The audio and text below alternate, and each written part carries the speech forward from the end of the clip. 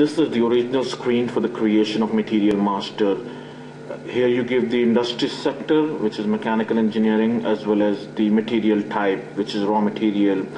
Next you select the views, basic views, purchasing, MRP, general data, accounting and costing views.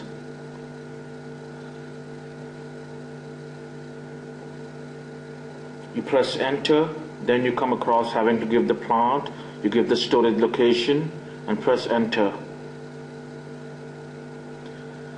Next you need to give the description of the material master along with the basic unit of measure. You give the material group, which is a mandatory field. You can also give some old material number, a previous reference.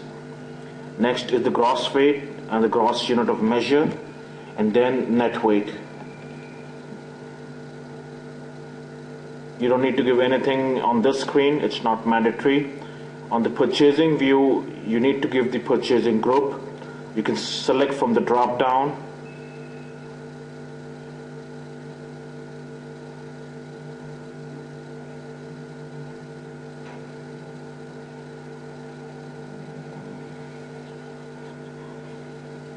Select any one of them and then click on the MRP view. You can give NB, which is for no planning, and when you press enter you come on the plant data. You can give storage location or a storage bin.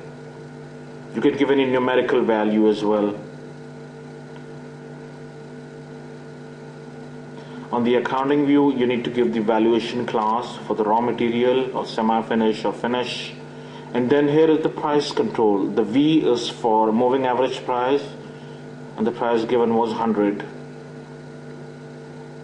That's all. Just save the material master. And if anything is missing, you need to enter that. Here the plant delivery time was missing, so the system asked you to put that in. The material master is saved and a new number is generated, which is 1611.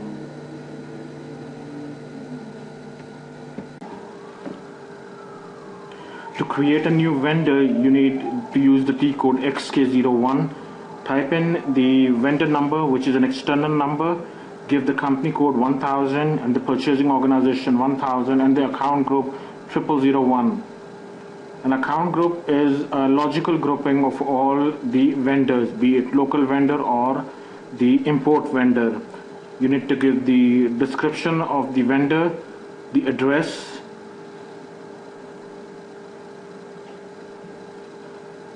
if your vendor is also your customer, you can give some information about over here. At the same time, you need to give the reconciliation account.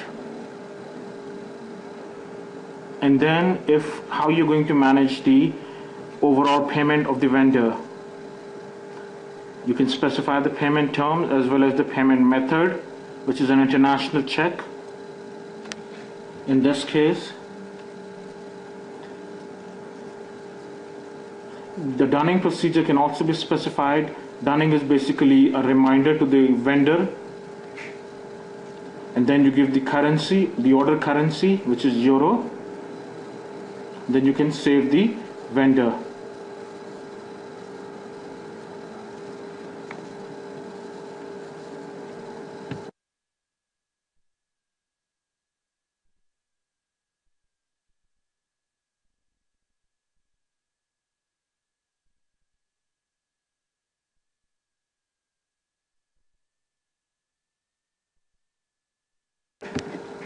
To create a purchasing info record, the T code is ME11. You give the vendor number, the material number, the purchasing organization and the plant. Press enter and this takes you to the first screen, which is the general data screen. You can give some information as you feel necessary. Here the important information is the planned delivery time, which is 2 days, and the standard quantity which will be used for purchasing purposes. You can then save the information at this stage. If you want to give some additional text related to purchasing info record, it can be given, and then you can save the PIR.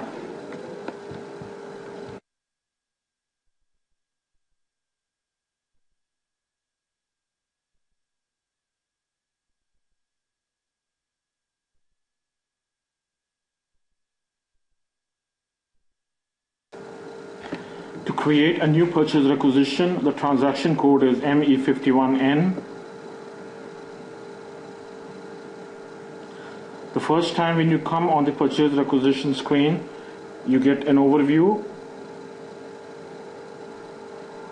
Now what you need to do is you need to go on the header screen, the item overview. On the header, you can type in any note that you would like to be included in the purchase requisition.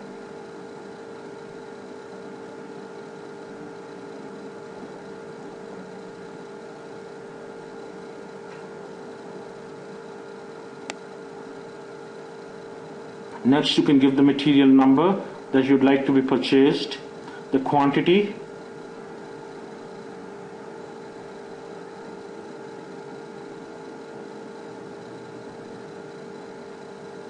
and then the plant and the storage location.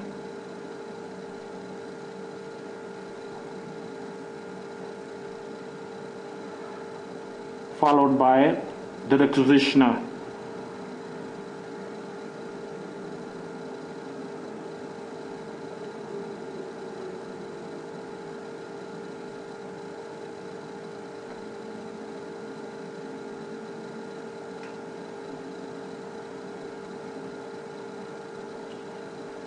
Next, you can also go to the details screen of the purchase requisition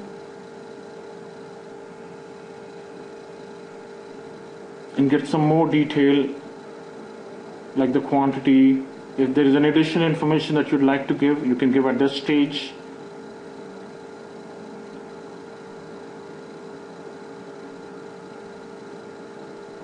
You can also specify the source of supply. If you have a fixed vendor from whom you normally purchase, you can give the vendor number. Otherwise, you can use this assign source of supply icon and it will automatically select the relevant vendor for you. Go on and save the purchase requisition and it will generate a number.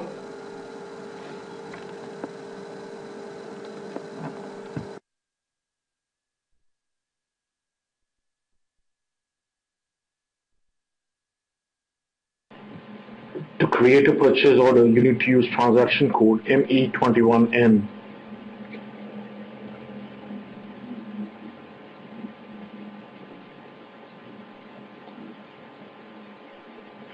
Select the document overview icon. And from here in, you can select purchase requisition, a request for quotation that can be used to create your purchase order. In this example, I had used purchase requisition, which will be used to create a purchase order. This screen is for you to select the relevant parameters, like the name of the requisitioner and the material number.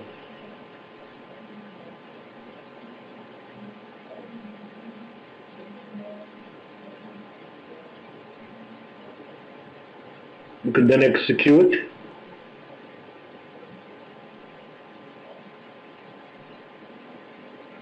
This is the purchase requisition number. You can either select and use the adopt icon, or you can select this and drop this to the shopping cart.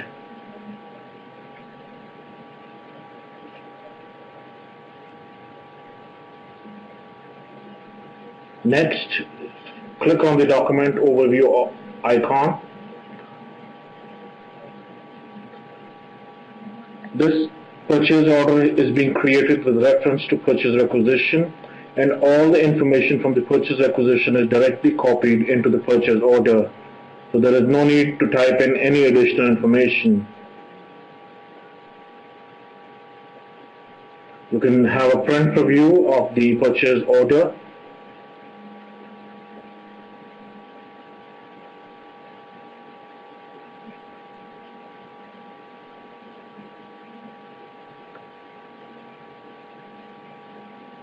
This is how the purchase order will look like once it's printed.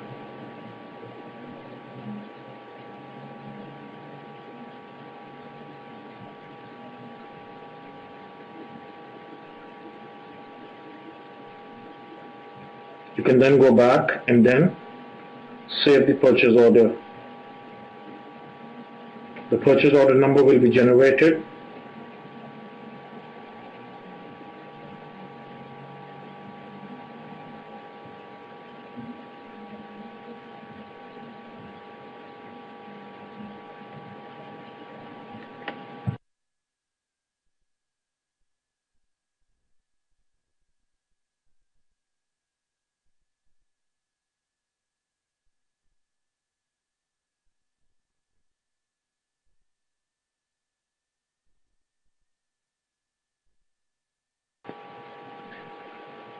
To undertake good receipt against purchase order, the transaction code is MIGO.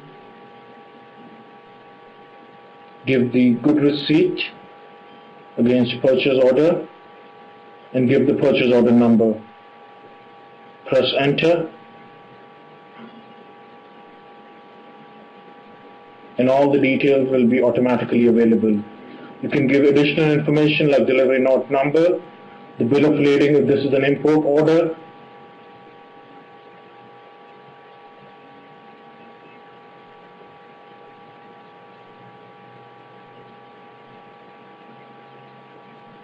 further down, just click on the checkbox item OK.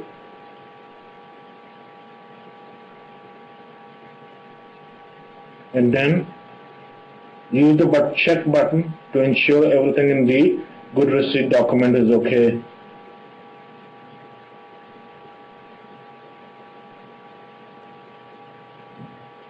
Go ahead and post the document.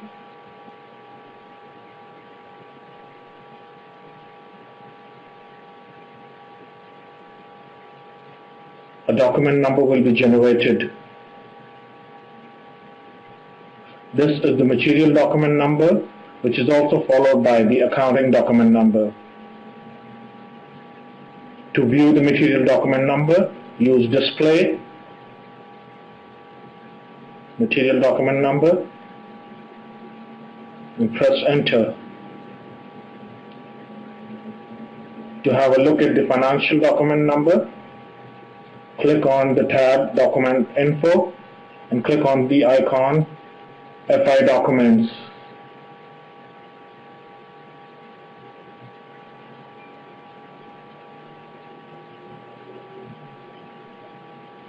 Click on the accounting document, and this is the accounting document number against the purchase order number. To record vendor invoice, use transaction code MIRO.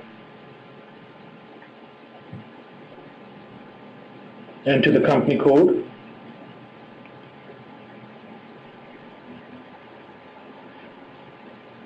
Use today's date or the invoice date, followed by the purchase order number against which the invoice is submitted.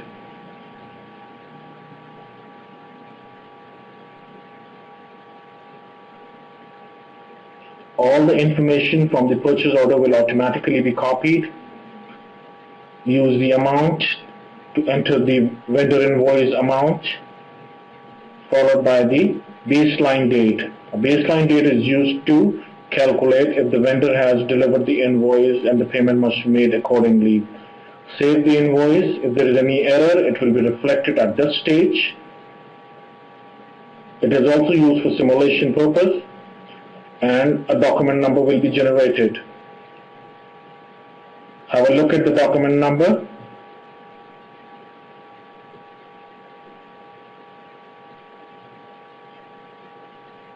And also click on the follow-on documents.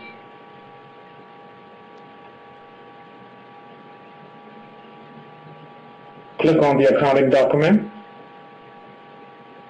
and it will give the accounting view that need to be paid to the vendor.